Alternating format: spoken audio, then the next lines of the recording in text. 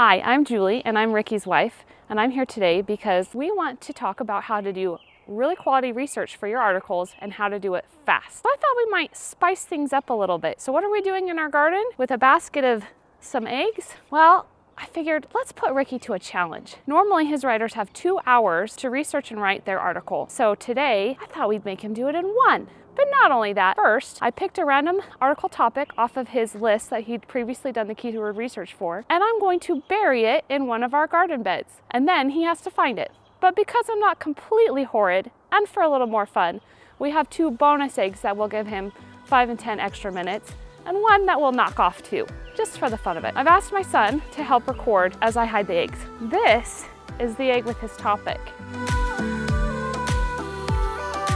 This is the one where he loses time.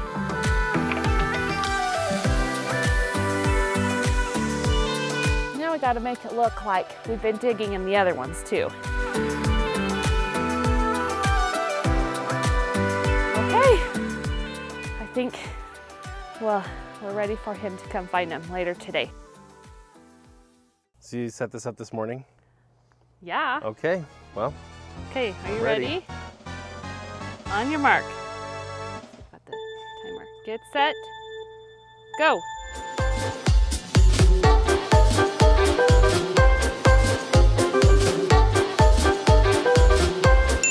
Ooh. Oh. Let's see, is that it? What'd you find? Ah, I get 5 extra minutes.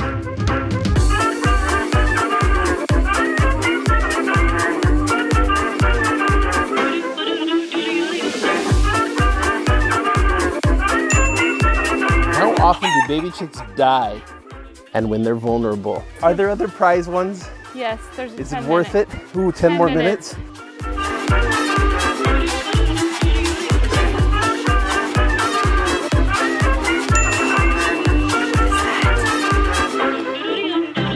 10 minutes. Sweet! I would stop looking. Yeah. Okay, so what do you do now? I guess I write an article even though I'm covered in dirt and sweat. All right, I've got 1 hour, 8 minutes, and 25 seconds now to research and write this blog post. We'll see what I can do. Good luck. Sounds good. So, spoiler alert, I am going to succeed at this. I'll let you watch a little bit as I do it. But while I'm in the corner there, completing this task, I want to explain to you this research process, because the research process is extremely important. Writing a blog post in 1 hour could be a tough thing to do, but doing that and actually having some sort of original and helpful research is extremely difficult to do. So let me show you exactly what I did in this blog post, and then let me talk about sort of what I would do optimally if I had just a little bit more time. One of the first things I obviously did was I just Googled the question. Now, obviously what that's gonna do is gonna show me the competition, and I wouldn't have picked this topic if there was a lot of really good competition. But what that did is it started to send me down a few different avenues. What you'll see is that some of the searches that I did weren't the exact same search query. The search query that I got in my search analysis was just how often do baby chicks die? But really part of that question is like, what percentage of baby chicks die before they, obviously reach maturity, in which case they're no longer chicks? That's part of the question. At what stage of life are baby chicks most vulnerable? If we can understand some of those different pieces of the question, then it's gonna help us frame a better answer than what's already out there. Now, a normal Google search turned up some blog posts, and it also turned up some good information provided from some hatcheries, which is another thing I'd have done with a little more time, is actually potentially call a handful of hatcheries and do a survey of them of what percentage of baby chicks die in the hatchery when they're really young. I also could have just had a conversation and asked some questions about the whole process in the hatchery, how that goes, how vulnerable those little baby chicks really are at that stage versus at later stages of life. They would have been able to tell me some about the environment they put the chicks in, sort of the precautions that they take. I could have talked to some of the stores around, called even the local store where I bought my own baby chicks to find out sort of how they keep those chicks day to day, how much they feed them, how much do they clean out the area where they're kept. I certainly could have talked with more experts. Now there's a reason that I was able to get away without doing this that I'm going to talk about here in just a couple more minutes. The next thing that you'll see that I did is I actually went to Google Scholar. On Google Scholar, I'm able to do a search and actually find some scholarly content. I found a couple of kind of interesting studies that have been done on certain hatcheries. Those studies gave me kind of a range of what to expect, what's normal in those first 10 days when they're most vulnerable, as well as it helped me understand kind of the difference between like chicks that are born in a hatchery in kind of perfect conditions versus those that are hatched and maybe raised by individuals without sort of those optimal conditions. The next place I went for research was actually YouTube.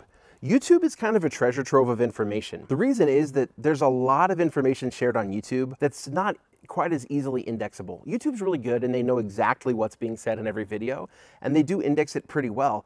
But people don't typically go to YouTube to find answers to some of these types of specific questions. Also, when somebody does a Google search, these are not the types of searches that videos are showing up prominently and predominantly in those search results. So oftentimes in these videos on YouTube, people are sharing just fantastic information that's not even necessarily just the specific answer to your question, but it's also kind of covering the whole topic in a much more broad way, but a much more complete way. And so by watching some of these videos, you're able to get a lot more breadth of knowledge and immerse yourself further within the topic. That's actually why we give our writers a full 2 hours to write this length of a blog post. They have a full 30 minutes to do research before they ever write a single word answering the search query. And we have them do the exact same things that I'm talking to you about here today. They'll go to Google and do a search. They may go to Google Scholar and find some scholarly data, some statistics, or some really interesting information there. But oftentimes they'll go to YouTube and they'll watch multiple videos to help them understand the topic in its entirety rather than just the answer to this one little question kind of by itself. Well, this brings me to the next point, which is the best way to do original research is to actually immerse yourself within your niche. I'm talking about baby chicks on this website fairly frequently lately because it's something that I'm doing in my life right now. I'm actually raising my own baby chicks. Really though, immersion in the topic is the best way to succeed at doing research for blog posts.